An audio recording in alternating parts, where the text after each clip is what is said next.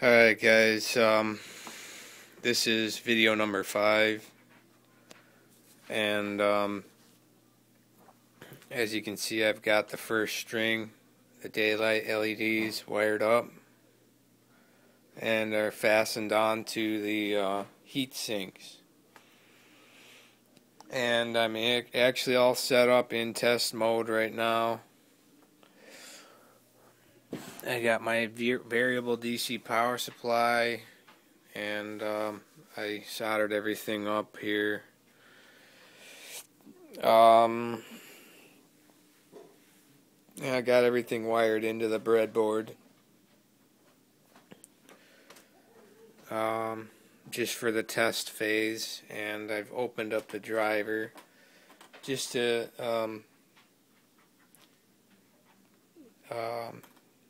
play it safe, make sure the driver was putting out correctly, and it is, of course. Then I've got this wired up, this generic AC plug. It's just kind of loosely set up just for the initial test, and I've got the driver turned up all the way, and my meter is in series with the LEDs so I can get an accurate amp reading. I'll hit the light here. See, I got 0 there, and I got 0 volts. I'm going to start turning this up.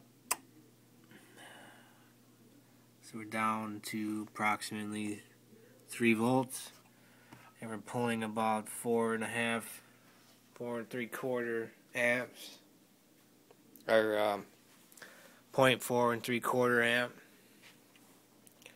And I've got my DC power supply is not very stable for some reason. Something's wrong with it, and it kind of the voltage is kind of jumpy a little bit, but nonetheless I get my 0 to 10 volts there. But this is basically 3 volts to the driver on the dimming side, and it's drawing approximately, we're up to about 0.5, about half an amp across all 8. So now we'll bump it up to a little bit more here. Let's turn up. Let's do about an amp, about double the power now. So you're not going to be able to tell the difference on this video because of the automatic white balancing on my phone, but these things are damn bright, man. These are the XMLs, and that's this is running at 1 amp, approximately 1 amp, right there, and they're capable of handling 3. So let's go more. Turn it up another little bit here. Let's go up another half amp.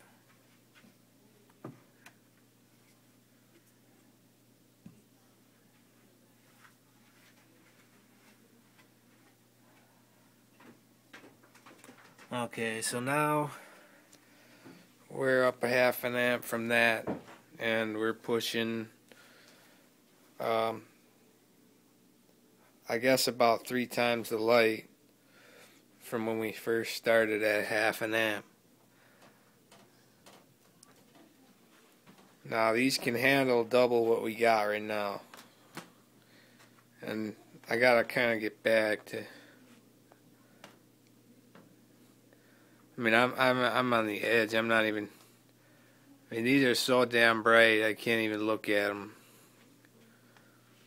And my camera automatically adjusts to block out the light because they're so damn bright. But I'll go up to I'm just checking here. My heat sink is holding up good. No heat. Grounded good. Oh, before I go any further, I wanted to point out here how I fasten my LEDs down. I take, like right here, let me get one out here a minute. I got a royal blue right here, but nonetheless they're the same. So I take this, and what I do is I put 1 drop of my thermal grease, a decent drop right there, right in the middle, and then I take 2 drips of this, 2 little tiny specks on the top and the bottom of the actual star, and then what I do is I flip it over, and then I adjust it where it's gonna go. Pretend this is the heatsink, and then I push it down, adjust it, and then I go in circle like that just a little bit, and then what it does is it'll dry and it'll stick on there, and you've got thermal compound and then a little bit of glue, just a little bit to keep it there. And what happens is it'll keep it on the heat sink, and you won't have to worry about unscrewing it. Drilled and tapped. I mean, drilled and tapped is the best way to go when it comes to the heat sinks, but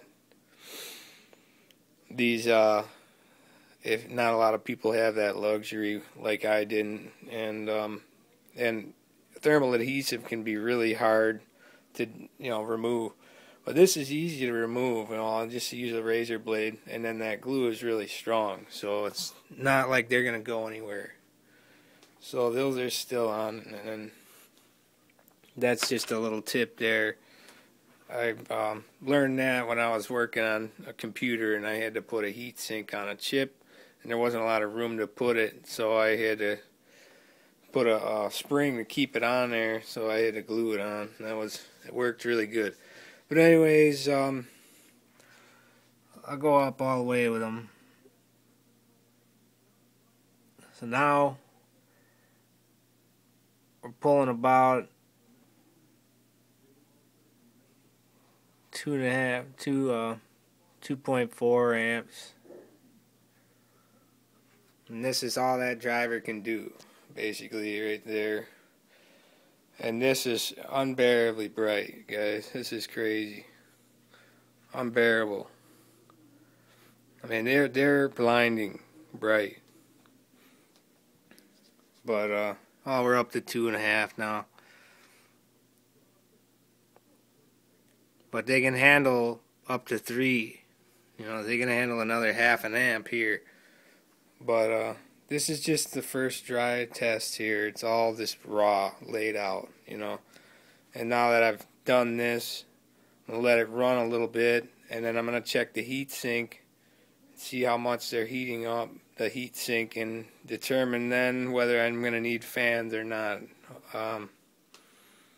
Hopefully I won't, but anyways, stay tuned for video number 6, and I'll get that going later on down the road, probably after I get the blues in my dimmer module all set up, which is right here, and get a little further with the case and everything. I haven't even begun that yet. So anyways, yeah, stay tuned for video number 6. Bye.